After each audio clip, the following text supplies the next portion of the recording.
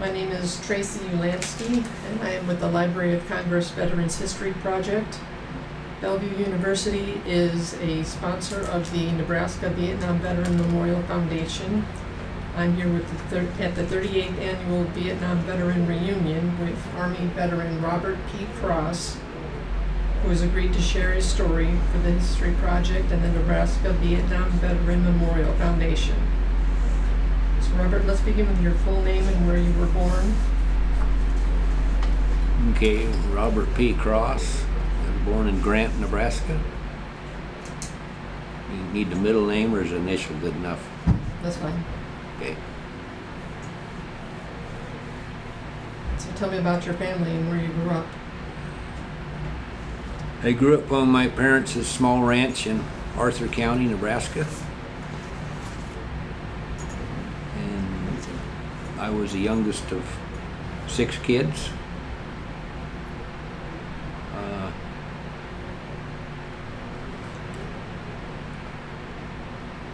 So family, okay.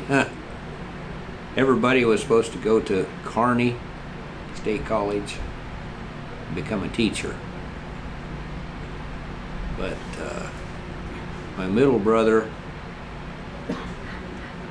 went to Kearney for 3.5 years, and he stayed out a semester to work and make some extra money, and got drafted in '68. So he came home 3 months early in June of '70. About 2 weeks before I got my draft lottery number, which was 74.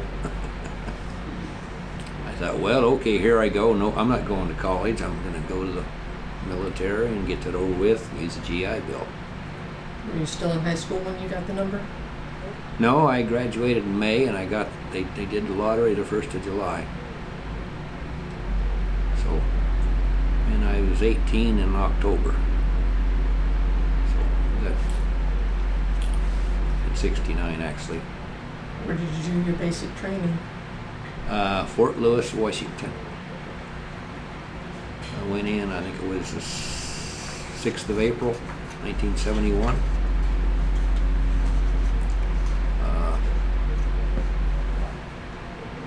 There was 2 guys that got on the bus. I went to Ogallala, got on the Greyhound bus, and a guy got on there with me. I recognized him. He was from Llewellyn, Nebraska, you know, from playing sports and stuff. He was a grade ahead of me, but actually his birthday was mine was the 19th of October and his was the 13th. But the 15 was the cutoff for the age to go to school. So anyhow, another guy got on a lodgepole, and the 3 of us got to visiting in the bus, and one said, well, he had a buddy that had to go to Vietnam, and he says he was an MP, so if he had to go to Vietnam, he wanted to be an MP. I said, fat chance of that happening. 6 people out of basic training went to Fort Gordon, Georgia for MP AIT, and all 3 of us were in that group of 6. That's, I mean, you know, what's the odds? Anything special happen in basic training with those 2?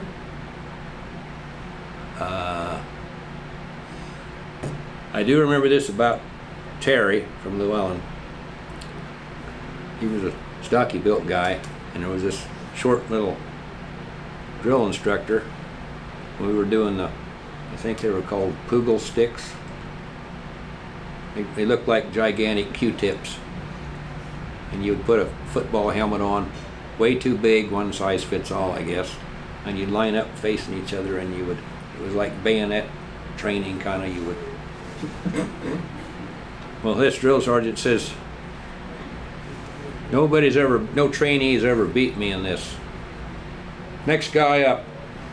Well, the next guy up was Terry, and I'm about 2 guys behind him in line.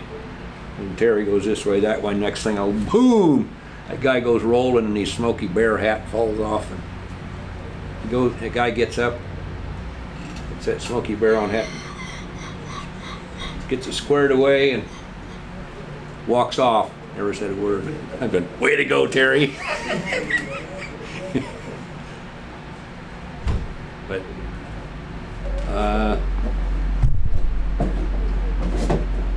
and something happened when we did our final PT test, because I was a kind of a mediocre distance runner in high school. We had to run a mile on a quarter-mile sand track. I guess I always liked to run. Just smoking around there.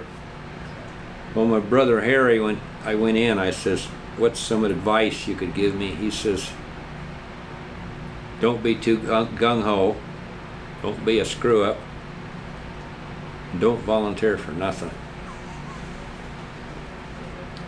So I'm smoking around there, and I got about a half a lap to go, and this young lieutenant runs up on my left side, and I see that lieutenant bar, and he says, "Keep this pace up and you'll set a new company record." And I'm thinking, I don't want to do that. So I slowed her down. Finally, this little guy from Wyoming passed me. I still run it in 5 minutes and 20 seconds. It's like I should have been running a mile in high school instead of a half mile. Yeah. Anyway, so then we went to AIT in Georgia, Fort Gordon, Georgia. And I never knew these other two guys that are here with me today, because they were in B company and I was in A company. What was your first assignment and your first job? Well, see, that was just military police training. So you were an MP?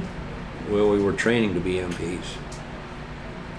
So there was some classes on military law, you know, because you have to learn how to arrest somebody and do it properly, and it's a lot like civilian, you know. Of course, cram courses, you just take this little bit, you get enough knowledge to just be dangerous is all. Had to learn how to shoot the 45, you know, the 1911 45 pistol, which I never did get good at. Some guy asked me once, how good are you with that pistol? And I said, if I could take it out and throw it at you and hit you, I could shoot you. But, so they kept telling us, don't worry about Vietnam, because that war's winding down. None of you will go there. 85% of the trainees from that company went to Vietnam. So we got. Were you one of them? Huh? Were you one of them? Yes. What did you do over there? Well, What was your company? What? I was in the 483rd MP Platoon, 1st Cavalry Division, Air Mobile. We were based out of Benoit, Republic of Vietnam, which you would call South Vietnam, but it was actually the Republic of Vietnam.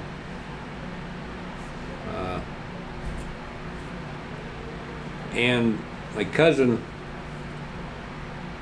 older cousin, went to school with my brother that graduated in '65. She married a guy that, as soon as he graduated college, they drafted him. He went to Vietnam as an MP, and as soon as he got there, he told him he got a degree in college and I can type this many words per minute. He spent the whole time at Long Binh at an office job. So 2 days before I was to ship out, they had a welcome home for him in the little park there in Arthur. So I asked him, he says, well, being an MP, you'll be pretty safe. The only thing you ever saw happen was guys on convoy escorts, so stay away from that. Okay, so we get there and we do this little, oh, what did they nickname for it? Anyway, it was an orientation for Vietnam. A couple of days just spent in this little, they had 4 acres of jungle right in the middle of this big Benoit Army base, and we went out and trained, you know, cram course. This is the way things are in Vietnam, whatever. And in the morning they told us, all you guys get on this deuce and a half or whatever, so we loaded up. And the guys A through G, of course, went to Benoit. The other guys went north in different places. So these guys that are here with me were in that group of A through G, last names. Got to the MP company and got off the truck. Didn't even get my duffel bag unpacked, got a cot set up. Guy walked in the door and said, need 2 volunteers, you and you. We went down to the arms room and checked out an M60 and M16 and like that. Said, what are we doing? Well, we're going to go out on a convoy escort. Well, coming back from the fire base, the commander, who was a staff sergeant, E6, second tour there, he had me drive. But he'd already got me kind of psyched in it, because we went up the road and we went through this, oh, I wouldn't know if you call it a city, but it was, you know, a town. And there was this old papasan on this little bike. I'd never seen a motorcycle with bicycle pedals. But he's going along like this right in the middle of the road. Well, that sergeant swerves over there like that and comes up there on him and yells at him. The guy yells at him in Vietnamese. And he just pulls away like that, comes back and takes his leg and kicks the side of his bike, and it went splat on the road, and the guy went rolling like a bag of laundry, and I'm behind him, you know, with the M60 that was on the swivel, you know, because I was a machine gunner. And I'm thinking, what the heck? So when we get to the fire base, I said, what was that about? He says, don't stop your convoy for nothing. Move them over, run them over. So anyway, on the way back, he had me drive. He says, watch in your rearview mirror. If the trucks are stringing out, slow up. If they're bunching up, speed up. Basically drive as fast as the slowest vehicle. So it could have been a week or two later, and they assigned me permanently to convoy escort. So I drove the lead gun jeep for a couple months. Did you ever have to see action done with that?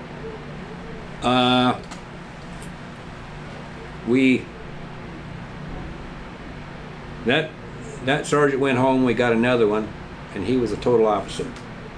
He said the maximum speed on a convoy is 35 miles an hour. When you go through the cities, 10 miles an hour. If anybody in your road, you stop. Well, I'm in this mode the other guy taught me, so I'm like this thoroughbred that's being held back, and it's just like this guy's driving me nuts. Then, in the middle of all that, we get this guy that joined it, or they put him on the convoys, and he was a specialist 4th class, and I was only PFC, so he outranked me, so he wanted to drive. So I moved back to gunner because we were short-handed. See, the sergeant used to just ride along with me, and we didn't even have a gunner. I was the driver. So while he was driving, he says, I'm tired of missing breakfast every morning. I'm going down to breakfast. You going along? And I was thinking, he outranks me. What do I care? So we went to breakfast. Well, the sergeant came down there and got us. And, well, he was so mad. Of course, he had a stuttering problem. He was so mad he could only stutter. Well, to show that guy, he had me drive. Well, we were 30 minutes late, at least, leaving. We got out there, I think it was past Zon Lock, which was the province capital where we were headed for that fire base, and heard on the radio that this Arvin convoy had been ambushed. and medevac was on its way and this and that and whatever. And I said, that's just up the road here. And he said, oh, that's way up north. I said, no, these radios only carry 20 miles. So we came up on it, and it was quite a mess, and there was just kind of like a movie scene or something. There's people laying around, and they had their families with them. There was a woman with a white shirt laying over the back of this truck, didn't have the top up, and red all over her. Well, I just kind of went like this through all the vehicles and kept on going. That guy was mad because he wanted to stop. Well, he'd shown me his pictures from his previous tour that he'd taken of all these war dead, which you weren't supposed to do. So I says, I wasn't gonna stop. He said, well, you stop. I said, what do you want to do? Get some more pictures of dead people? But when we get there, the other guy and I, we both agreed if we would have been on time, we would have been in the ambush instead of those Arvins. So then I had started having these nightmares about being attacked.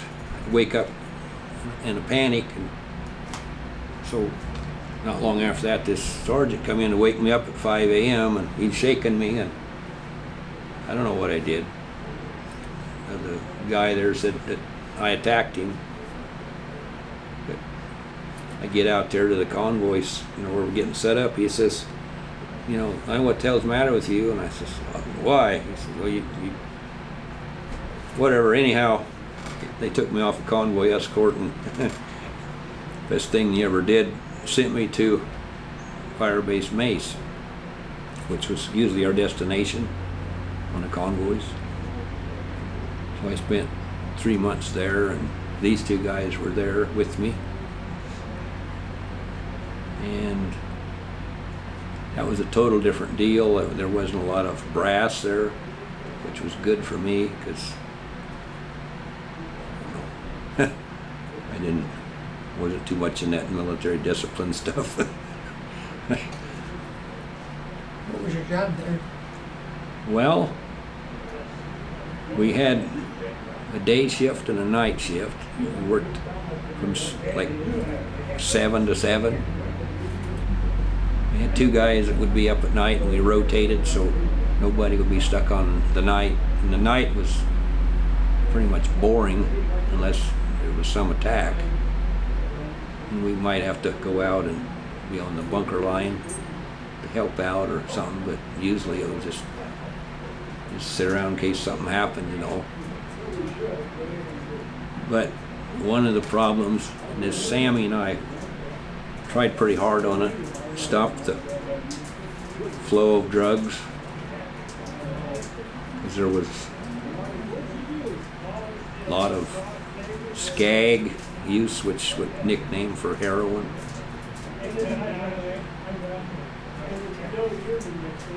The civilians would sell that stuff to them. It was just kind of out of control. And we finally come up with the idea that rather than take these civilians to the province capital and turn them over to the authorities there with the contraband, because they would literally beat us back to the base, just like they're laughing at us all the way. So we decided we'll just throw them in those people called the monkey house or makeshift jail for a couple of days and kick them out, and the contraband we'd just burn it, put it in the barrel and burn it. How often did that happen? Just kind of an ongoing thing. Regular basis? Yeah. So, Would they put the GIs in the monkey house as well? Or was it all- once in a great while. Most of the time it was just civilians. Kind of ironic. This when I first got there, I thought, oh, this poor little guy, he was driving this small motorcycle behind this taxi-like thing. It was like a little truck with a kind of a top over it, just loaded with people. He's right on their tail, and I come up behind him. I'm going to get a picture with my little Instamatic camera. And he turned around and saw me and got all spooked and crashed his bike, and I almost hit him. And I thought, and he had all this skin road rash, so I loaded him up in the Jeep, and MP at the gate says, you can't take him on the base. I said, I'm going to take him up to the med station and have him fix him up. And that wasn't the thing to do, because the sergeant came over and chewed my butt out. I was like, I'd killed 10 people or something, you know. Well, come to find out, he was one of the biggest drug runners in the whole area. That's how come you could afford a motorcycle.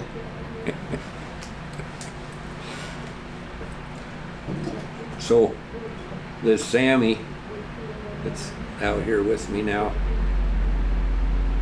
one night we had that kid and 2 or 3 other people in the lockup, and it was, I think, like an 8x8 foot Connex, you know, like these containers that you see, only and they took where the slits were and cut grooves with, you know, notches with a torch, so it'd have ventilation. And it was right up against the back of our MP station, which was just a above ground bunker.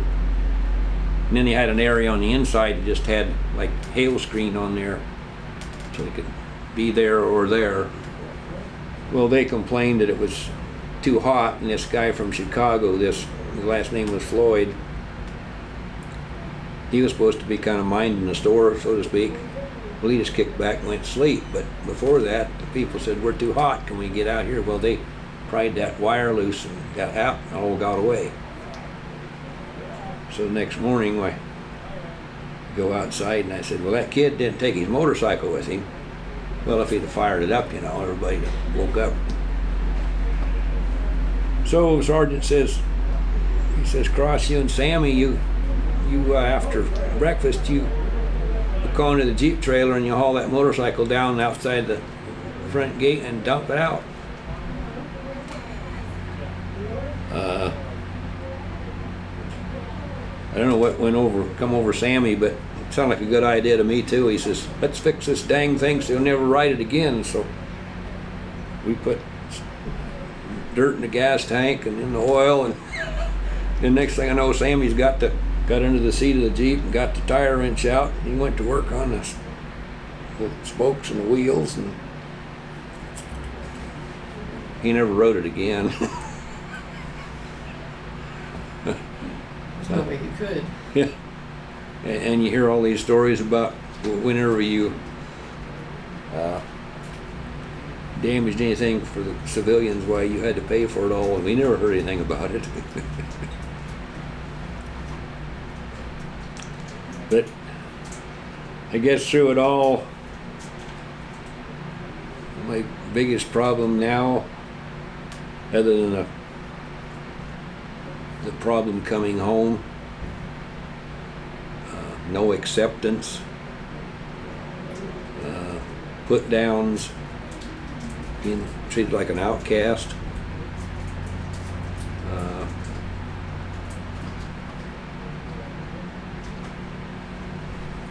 It's a lot of years before I ever heard anybody say, thank you and welcome home.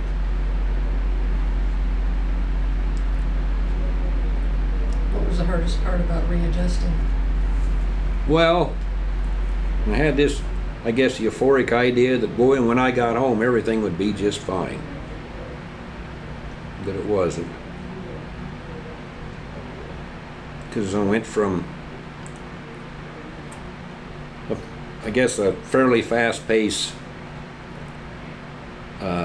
life.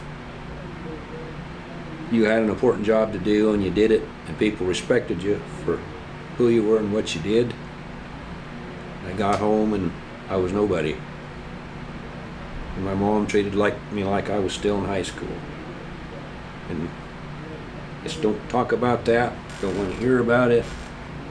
Just get out there and get this ranch work done, you know. How do you think the Army, this whole experience has changed you as a person?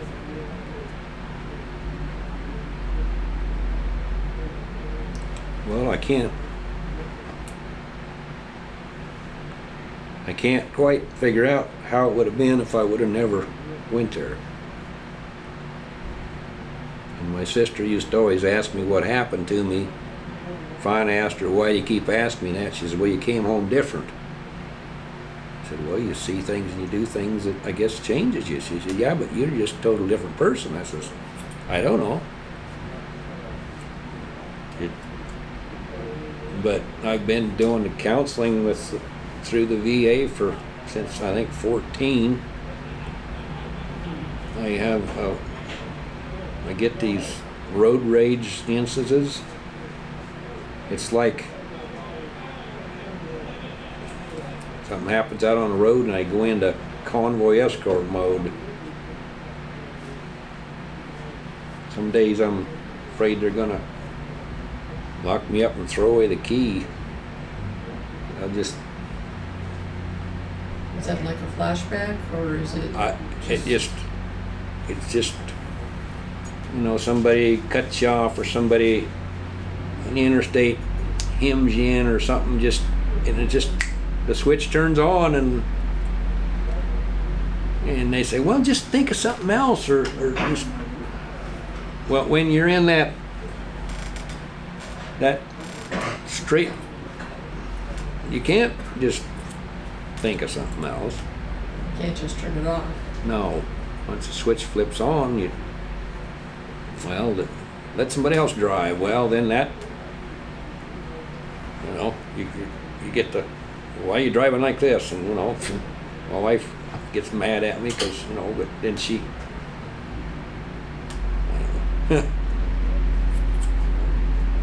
How did you handle it when that happened? How did you get control of yourself? Well, sometimes you come down kind of slow, and other times you get over it pretty quick. It just depends on how severe it hits me, I guess. I don't know. And they tried some medication, and I don't know what the first one was, but I was a zombie in the second one. I called up and said, what is that junk? And well, it was generic Prozac. I never understood people that committed suicide, but I tell you what, I'm riding down the road on my motorcycle and I'm thinking, I could just go right into the back of the mall just wide open and I'd do it. Well, no. Pills would be better. It wouldn't be so messy, and why ruin a perfectly good motorcycle? Well, that's not normal. So I called them up and said, I'm taking this crap anymore, right? So they said, well, you evidently can't tolerate that kind of medication, so we're going to just not try it anymore. So, and then, of course, the gal quit I was seeing there in North Platte. Gave them 2 months' notice, and the VA never filled her job. They still haven't put it up. It's been a couple of years. Any follow-up care? Well, I had a couple of times where, man, I need to call somebody, and so I called the VA, and they had me, I think, talk to a social worker, and they said, well, you can go over here to this place. So they wrote something down. I went over there, and they said, well, you don't need to go here. You go across over here to this place. So I went over there, and the gal had her computer, and she's asking me questions, and she said, well, I see you used to see Jill at the VA. I said, yeah, but she quit. Well, she says, the place in Oglala where she works is part of this, they're combined, they're the same company or whatever. So I said, would you be willing to Zoom with her? So that's what I'm doing now. That's good. So the first session we had, I says, you thought you got rid of me, didn't you?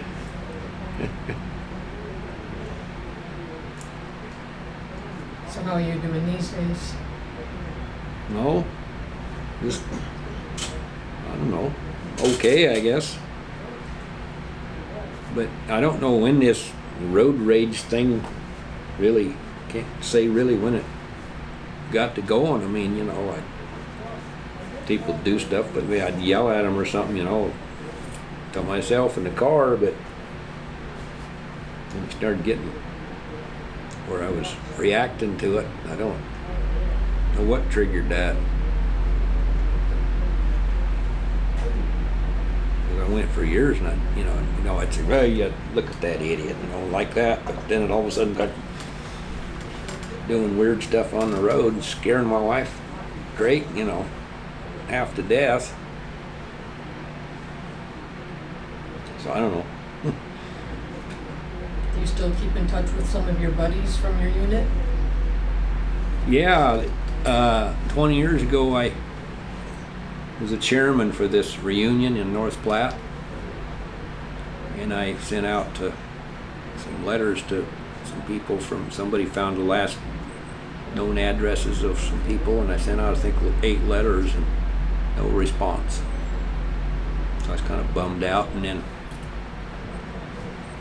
I don't know, maybe 6 years ago or so, just out of the blue, this Sammy Gay calls me up and says, hey, I found your letter, moving a bunch of stuff around. Sorry I didn't reply to you. I said, my God, it's been years ago. So then a couple years later, he found this Purcell that you guys just interviewed. We got together, and then they came 3 years ago to this reunion, and we got to talking about this other guy we knew called, his last name was Fletcher, and we, through our memories together collectively, we figured out he lived in Lynchburg, Tennessee. So I Googled his name, and there it was, phone number and everything. I called it. His wife said, hello, is Ben Fletcher there? She says, yeah, just a minute. We talked for an hour. But he's got bad health. He had a severe heart attack last September. Now he's got trouble with his kidneys. I feel a need that maybe I should go down there and see him. You think you will? I'd like to. Because he graduated college, and he got his draft notice that day. They were watching him pretty close. So he's older than the rest of us. The rest of us were like 19 when we went over, and he was, what, 4 years older, I suppose. Did you use the GI Bill when you got there? Yes, I did. What'd you study? I went to North Platte and took a 2-year course in building construction technology. And I was a carpenter for several years, and then I hired out Union Pacific Railroad as a carman, which is a mechanical inspection and maintenance of freight cars. I did that 34.5 years and retired in 12. And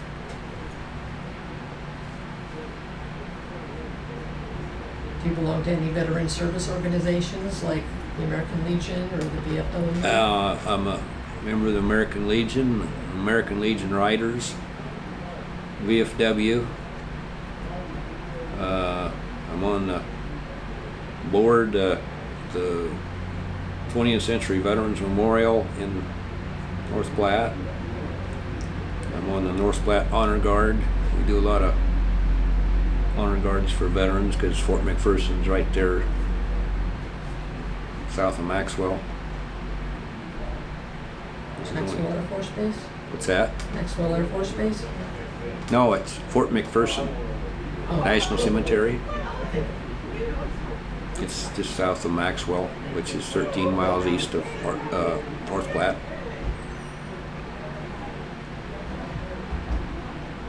Is there anything about military service that you want someone else to know?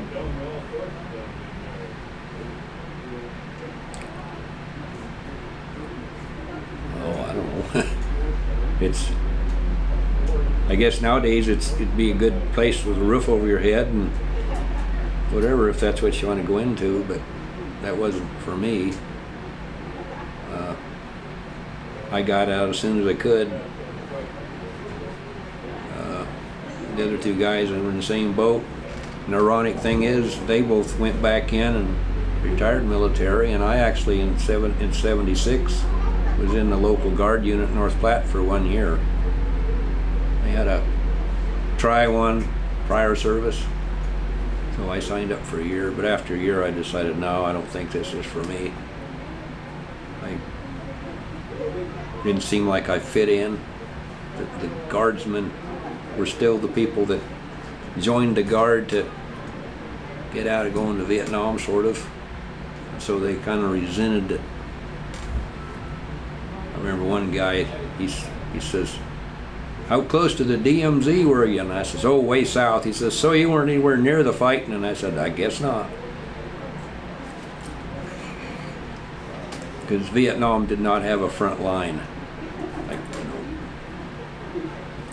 It was just kind of fluid. well, what was ours was inside the wire, the perimeter, was the perimeter of your camp or your base. Inside the wire, inside the bunker line was ours, and everything outside of there. So like when I'd go on a convoy, as soon as I'd leave the gate, we were out in anybody's territory. And when we'd get to the camp at the other end, when we drove inside, then we were, but anywhere outside the camp was anybody's territory. There was no, like World War II or Korea, here's the front line, and then behind you're in the rear, and if you're over it, you're in enemy territory. And war is like a football game. You take over your opponent and acquire their territory, and that's how you win. But I don't know how you win when you don't do that.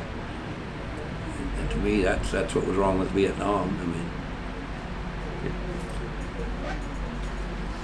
How did you feel day to day doing this job, this convoy duty?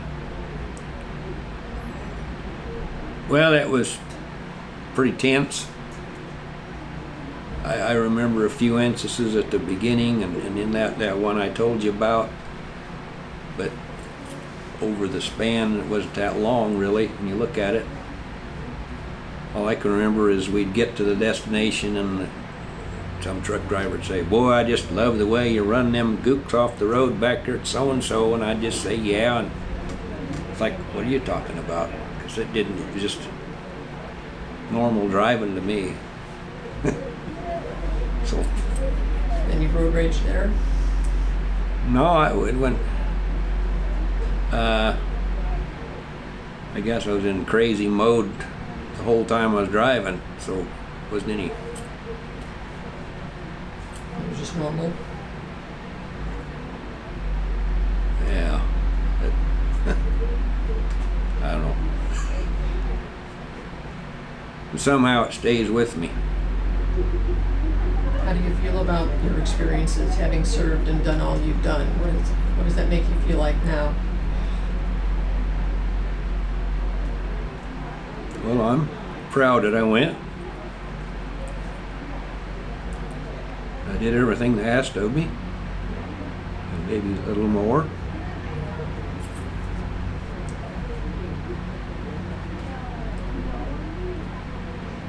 The perception of what we did from everybody back here was totally different, How was that?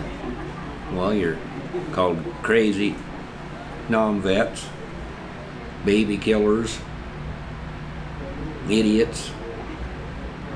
Brother-in-law's, I remember he says, "That war I would have never went, I'd have went to Canada." I said, "Well, my draft notice didn't say on the bottom, or you can go to Canada and you'll be pardoned later." I said, "You are hereby ordered to report." And that's what I did. So did any of you said you had one other sibling that served? Yes. Where did he serve? He took basic, excuse me, he took basic training at Fort Lewis, Washington also, and then he went to Oklahoma and then Texas and trained, and he was in the 2nd Armored Cavalry, Fort Hood, Texas.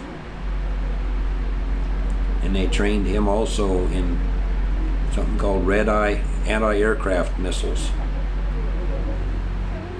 and they didn't use that in Vietnam, and they wouldn't send him there. Because for some dumb reason he told me, well, he wanted to get out of there, so he wanted to volunteer, and they said, we can't send you because we've spent all this money training you in this anti-aircraft missile thing. We don't use that over there, so. So he didn't even go over to Vietnam? No. And then he got out 3 months early.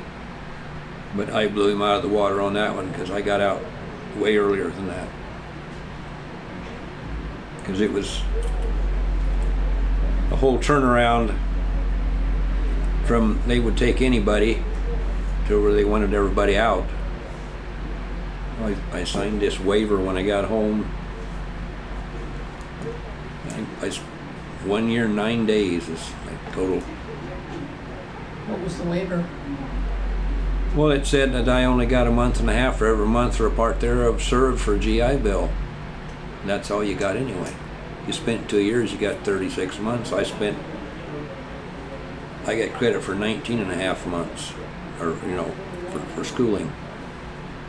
And I used 2 year course. That covered it. So.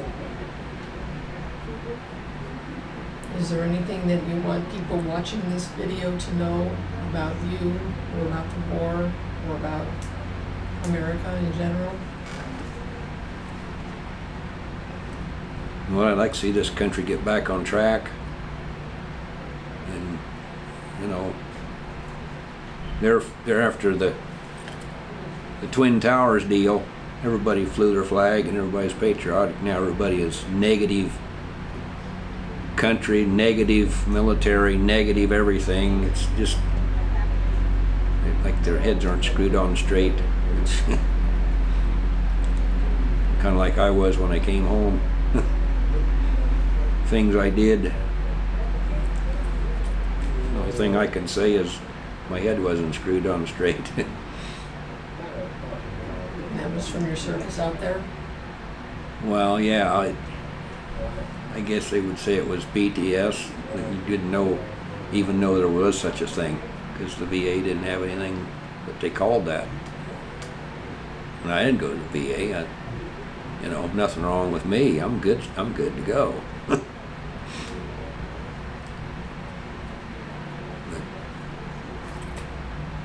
Is there anything else you'd like to add? No, it's not. Okay.